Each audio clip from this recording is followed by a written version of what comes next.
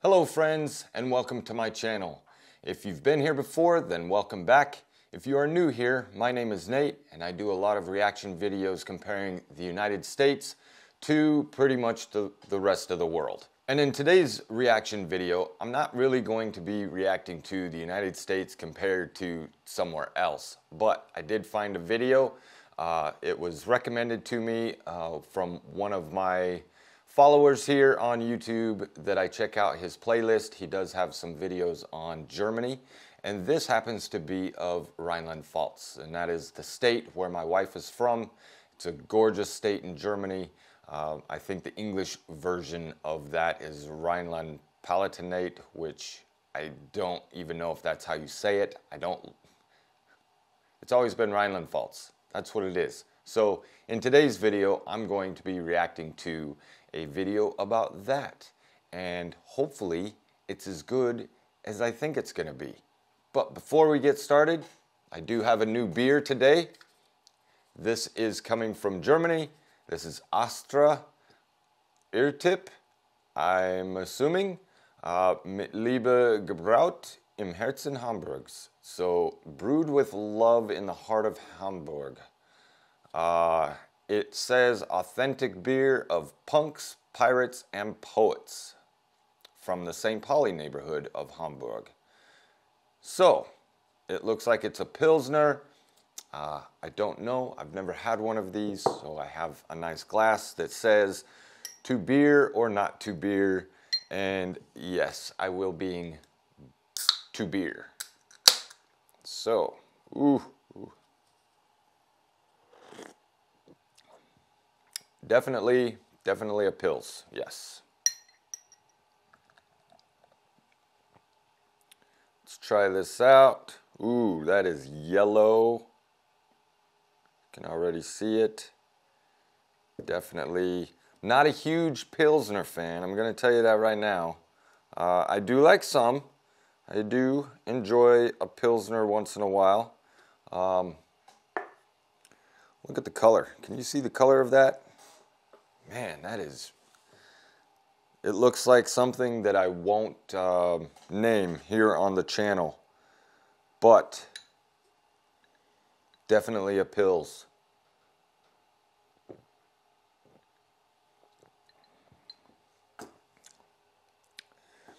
Not bad.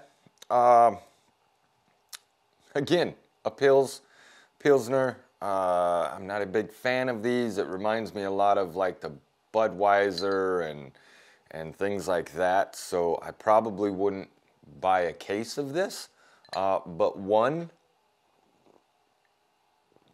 while I'm watching a video on Rheinland-Pfalz won't be too bad. So while I have a couple more drinks of this, sit back, relax, and enjoy the show.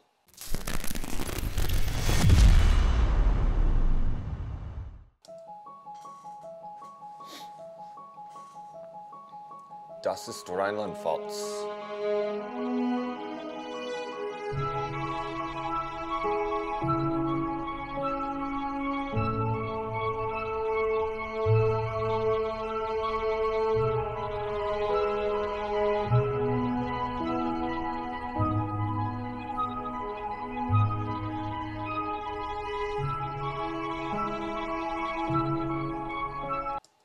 Okay.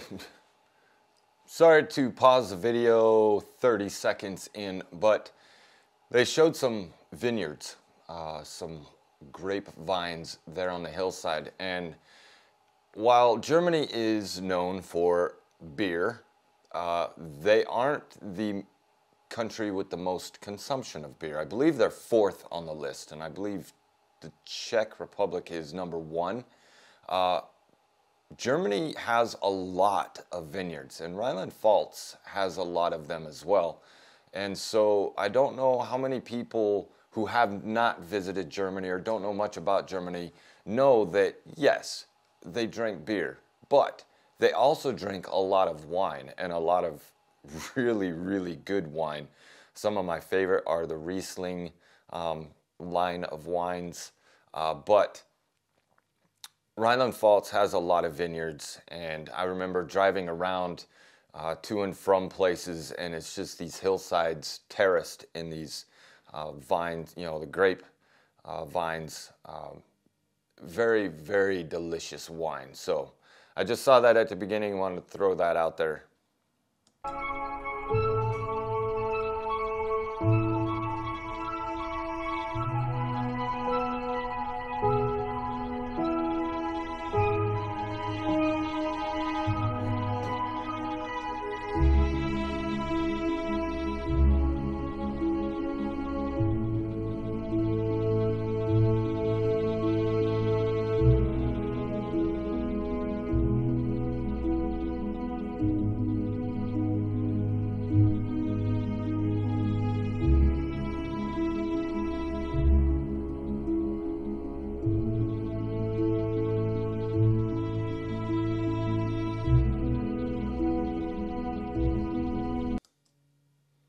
Is that Eder Oberstein? No, that's not Eder Oberstein.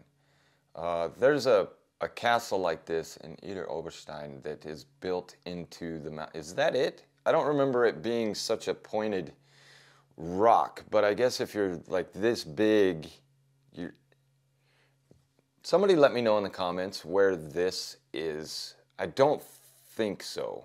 I wish I could see more of the town down below, because I know that you had to climb quite a few stairs to get up to it, and I have been there before. I don't know if this is it or not, but I think it's just awesome that they created this castle into the side of the mountain.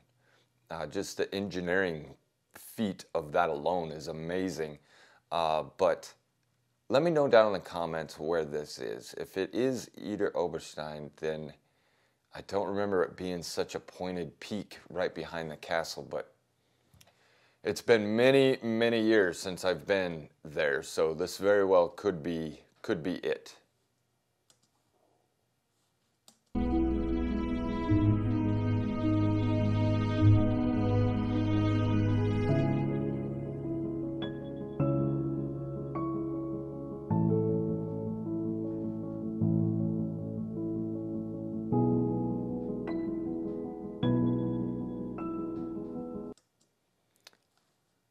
Go back.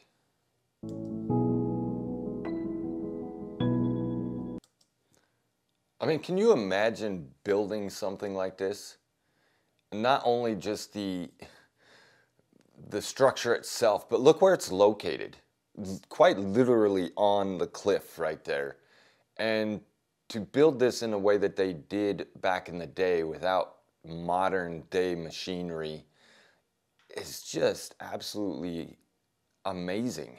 You know, that's one of the things, every time I go to a castle, I always find myself thinking back to when it was built and how it was built and the people that were involved in building it and how many years and years and years and decades, sometimes generations, it took to build these, because those are individual stones. You know, they didn't have what we have today and can put up a whole wall, you know, in a matter of hours. These are individual stones that they had to put in its correct place. And right on the side of the river there, I do remember my wife and I took a trip with my mom and grandma to Rudesheim, and we took a little boat ride. It was, you know, like a castle tour. So all these castles were on the side of the mountain as you're going down the river. Another place with a lot of excellent wine, but just these castles on the side of the hill that just have a view of the entire valley. Very good defensive position back in the day. You know, up high, you can see down below. It's much better to have a position much higher than the enemy. So that's why a lot of these castles were built up on top of mountain, you know, peaks, so they can see the approaching enemy and defend themselves. But it's just amazing how these things were built.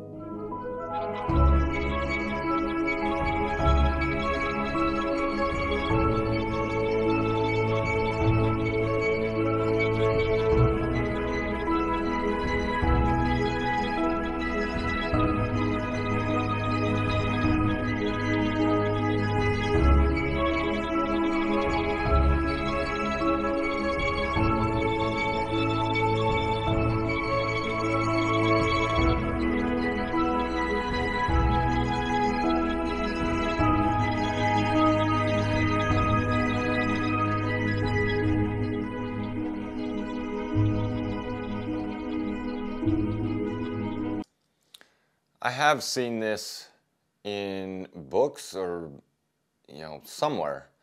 Uh, how it's built right into the middle of the river. And obviously the water level has not been that high for quite some time, because if you drew a line across the road and half the buildings on the shoreline would be underwater as well. But I think I don't even, what's the point? I don't understand what this is for in the middle of a river, but you can see how it was built like the front end of a boat to cut through the water.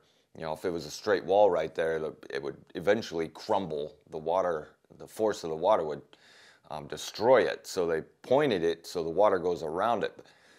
If anybody knows anything about this, leave it in the comments, because I don't know what the point of this is, unless it's some sort of like a light tower almost, or something to signal ships or something. But very unique right here.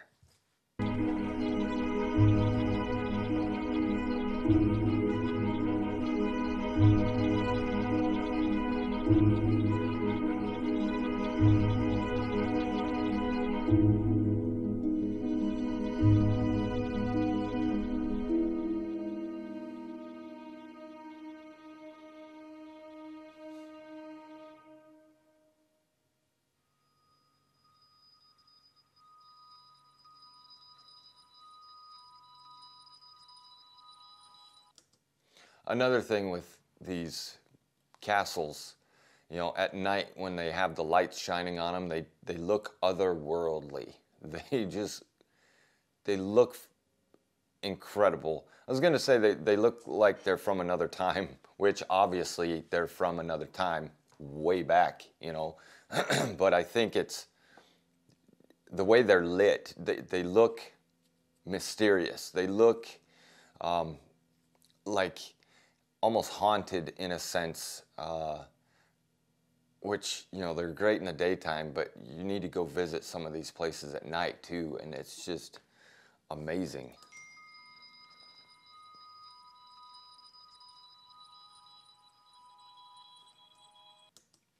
And the fountains, I think every semi-populated area that has a square, with shops and stuff, has a fountain. And sometimes they can be a little on the creepy side, very intricately detailed. This one you can see all the statues there, and in the background, that is my absolute favorite style of building. I think they're the timber frame, is that what you call it? Where you can see the exposed beams, and then it's kind of like stucco in between. I think it's so ornate. It's just, you don't see that here in the U.S. And every time I see something like that, I just imagine walking into it and seeing the exposed beam everywhere, like the dark wood beams, just like you're stepping back in time, which a lot of these you really are, because they are quite old. But I absolutely love that style of building.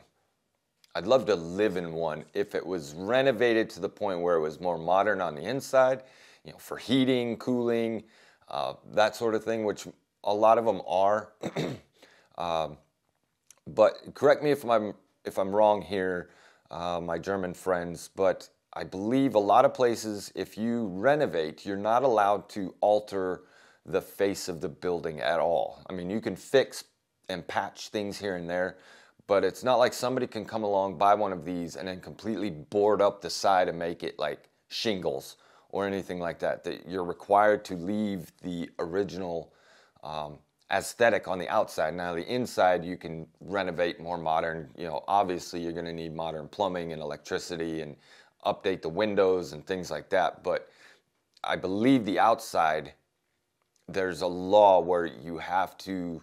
It's almost like here in the United States, if something's deemed historic, then you can't alter the outside of the building. You can't change the structure, the bones of the place, but you can, obviously, like I said, modernize the inside. So let me know in the comments if I'm way off base, or if it's something like that, or exactly what the law is.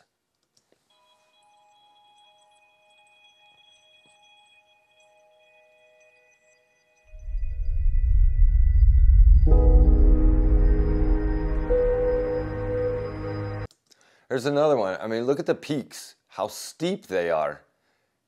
And it's just straight up. You know how many rocks it took to build something like this? It's absolutely incredible. And the way the sun's hitting it is just perfect.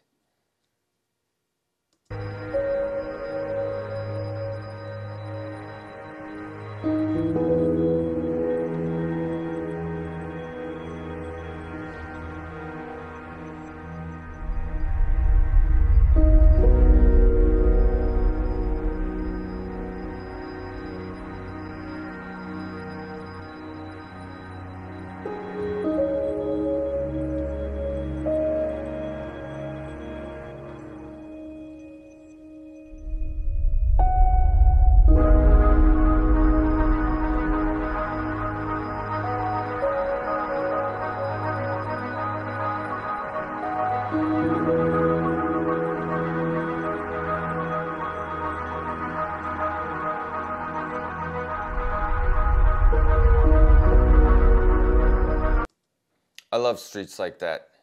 You have the timber frame or whatever it's called on the sides, cobblestone road. I love walking down streets like that. And then if there's a little cafe, it looks like maybe down here on the right, just sitting outside, watching people walk by. So peaceful.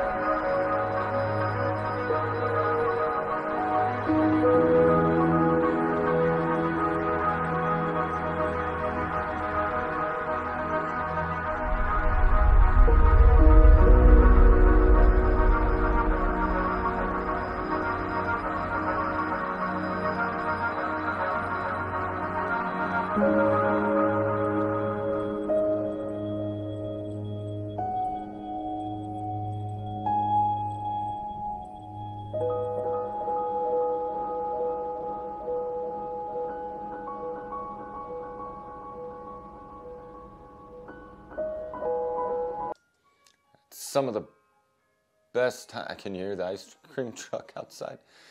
Some of the best times just sitting out, nice day, enjoying a brat or a beer, and just chatting with friends or family. Man, I wish they did this more here, where it was more social gatherings like this. I know there are places in the United States that do this, but it seems like even in the smaller cities, smaller towns, you have this area, and you don't everywhere here. I don't have that here in Buckeye, and there's very few places that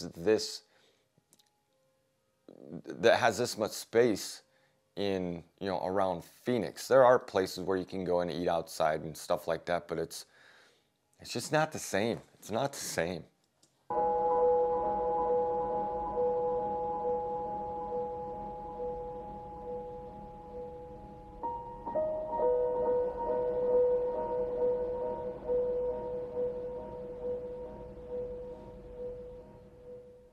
Well, that really made me homesick, if you will. Rheinland-Pfalz is absolutely beautiful. There are many beautiful places in Germany, but being that I've spent the majority of my time in Germany in Rheinland-Pfalz, that's what I know the best, and it is absolutely gorgeous. Even if in the wintertime, when it gets cold and gray, the landscape is still beautiful. You still have these wonderful places you can go. And hopefully this summer I will be back in Rheinland-Pfalz. We are planning another trip to Germany in July for my sister-in-law's birthday. We are all going to celebrate, and so hopefully we'll be there for about 3 weeks, starting around mid-July through the end of the month. I can't wait to go. I can't wait to visit some of these places and others. We are planning another trip, just my wife and I, like we did last year when we went to Switzerland. This year, Dolomites are on the radar in Italy, so that might be kind of fun. But I really enjoyed this video of just kind of a video tour around Rheinland-Pfalz. Now, if I'm going to be critical, some of the drone shots could have been a lot better. A little jerky, too quick. Some of the transitions were a little weird for this type of video, but I'm not here to criticize the movie making capability of whoever put this on, but it could have been a little smoother in places. But overall, great little slideshow of Rheinland-Pfalz. So I hope you enjoyed the video just as much as I did. Please leave your comments down below if you've seen any of these places. I am going to look them up a little bit to see if I was right on a couple of them. But as always, thank you so much for watching, and until next time, we'll catch you later. Bye.